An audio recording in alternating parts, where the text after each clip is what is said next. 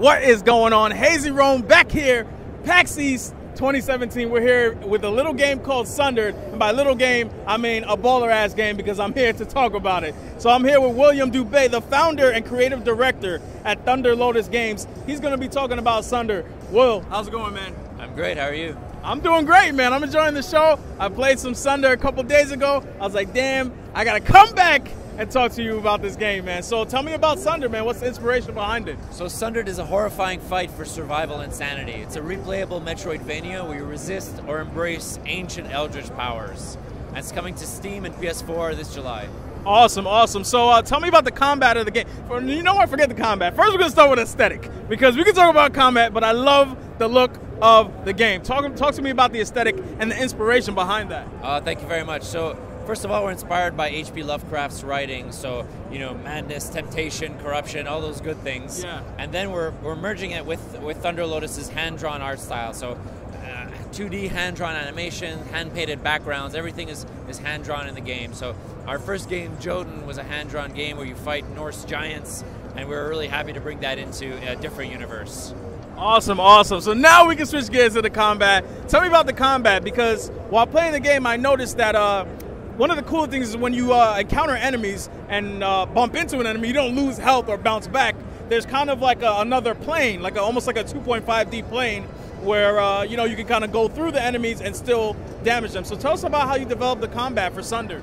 So the main inspiration for Sundered's combat was actually Super Smash Brothers. Awesome. So we wanted to have something that was very fluid, you know, like combo based, but not like XXX square based, like more like these different moves you can do and kind of chain them together. Sure. And have that work with the knockback on the monsters, so they kind of stick to you and you can kind of like juggle with them, and that was really the main inspiration for the combat. So is it melee, guns? How do you guys find the balance between that? So it's mostly melee.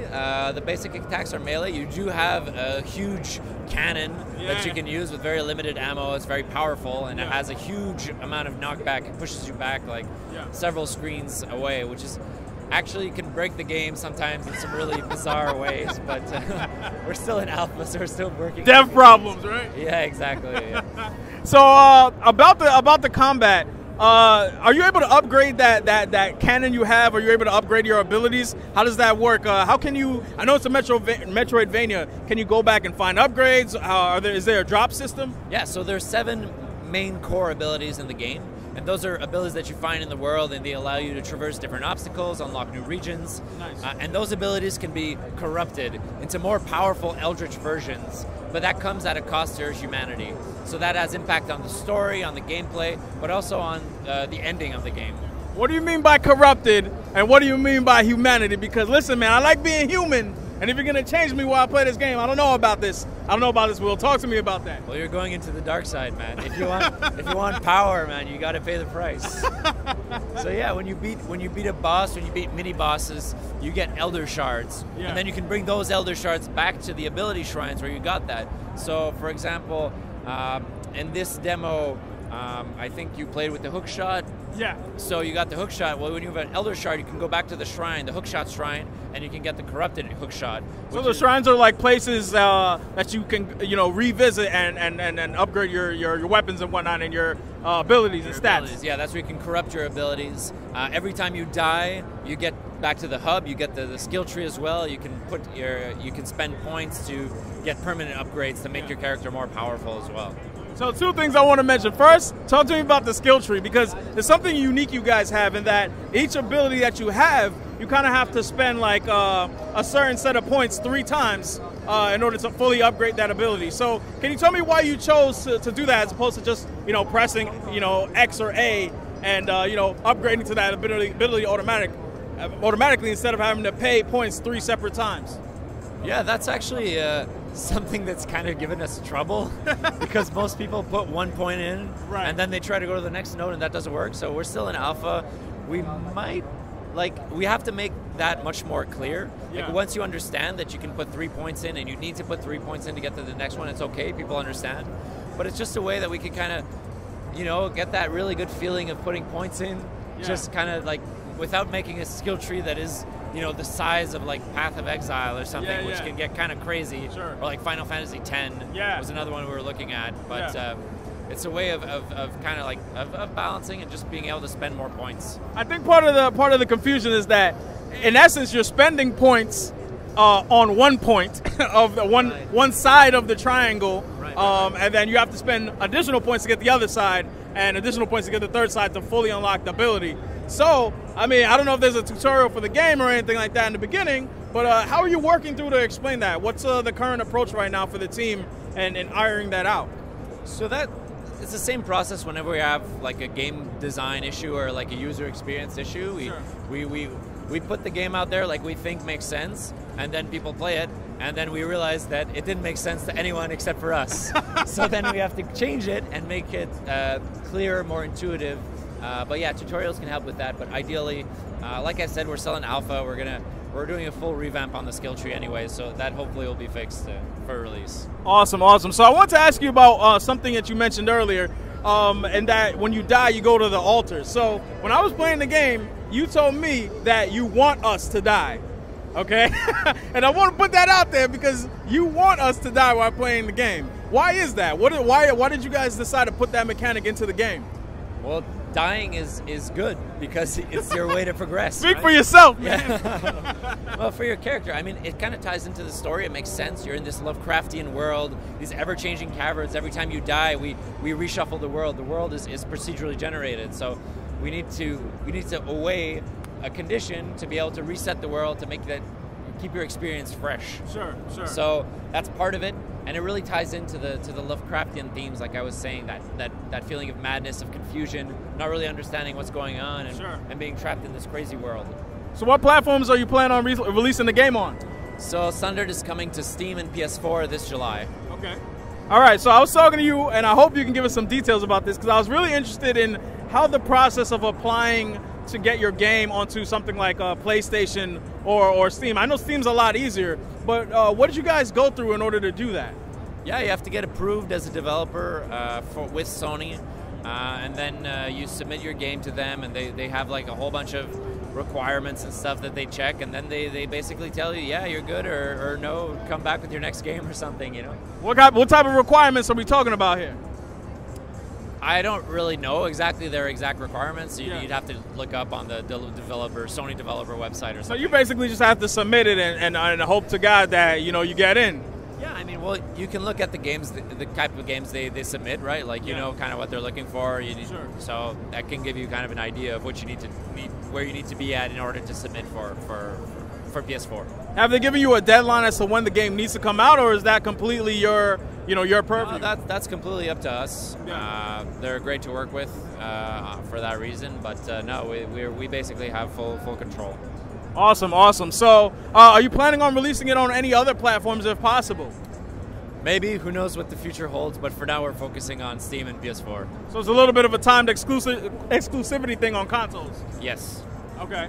All right, so tell me about the team that you're working with. How long have you guys been working on the game? How big is your team? Once PAX East is over, what are you guys going to do when you get back to the office? So we're Thunder Lotus Games. We founded the studio in 2014. Sure. We did Jotun, and then we released Jotun on Steam in September 2015, on consoles September 2016. We started working on Sundered early 2016 in January. Sure. So yeah, it's been over a year now. We just got off Kickstarter with Sundered. It went great, and we're gearing up for release. We're 11 people on the team right now. Yeah. So we're a pretty big team, which allows us to go fast, basically. Yeah. And yeah, we want to make beautifully powerful games, man.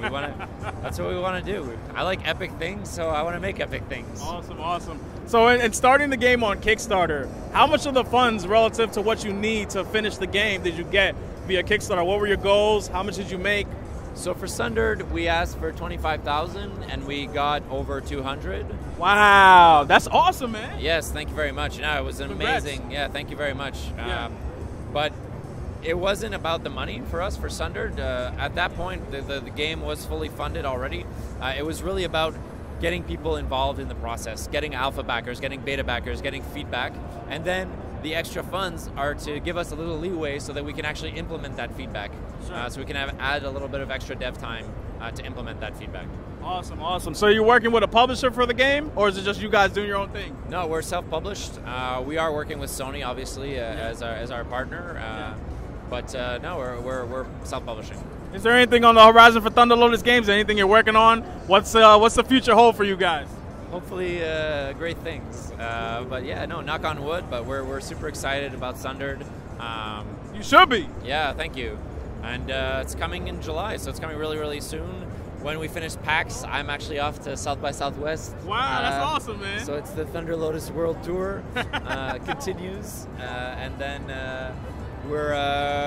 the team is getting back home, and they got to work on the game, and we got to get this game out the door. So I got one last question I'm gonna sneak in here.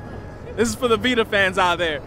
So when we see a game like Sundered, we're thinking, how come this game can't be on the Vita, man? It's we think small indie game. We think something that has like platforming. It's more or less 2D.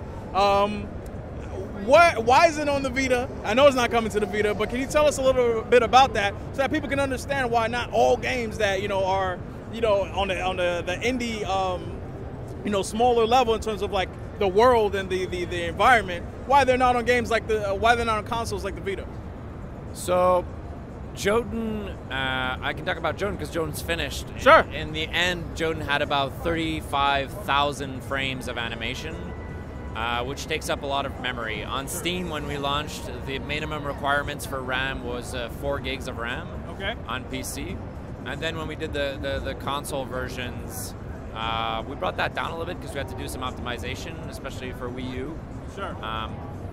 But the amount of optimization needed to do a Vita port, it would not be possible. Basically, the game would be running at like 20 by 30 resolution. I mean, Vita fans are patient, man. And we might be able to get by with that. You'd be playing with like 1 pixel like per monster, basically. So it's just not possible technically at this point. All right. Well, thank you so much for your time. I appreciate it. Good luck with Sundered. I'm definitely going to be picking up this game. Like, I'm not even going to front. This game is getting bought by HazyRome. And for anyone who's listening, they know I'm a cheap ass. So they know, if I'm saying I'm going to buy a game, I'm going to buy a game. So I wish you the best of luck with Sundered. Is there any way we can find out more information about the game? Maybe we can follow you and talk to you about the game if possible. Yeah, definitely check out Twitter, Facebook, Thunder Lotus Games, thunderlotusgames.com. We have a mailing list there that we often do like alpha and beta key giveaways, stuff like that. Sure. Wishlist the game on Steam. Check it out on the PS4 store as well. So. And it's coming, and you're aiming for July, right? July. All right, guys, check out Sundered, July 2017. This is HazyRome. I'm getting on out of here. Will's getting out of here. Good luck at your next con, man, and best of luck with the game. Thank you so much. All right, guys, we're getting out of here. Peace out. Peace out.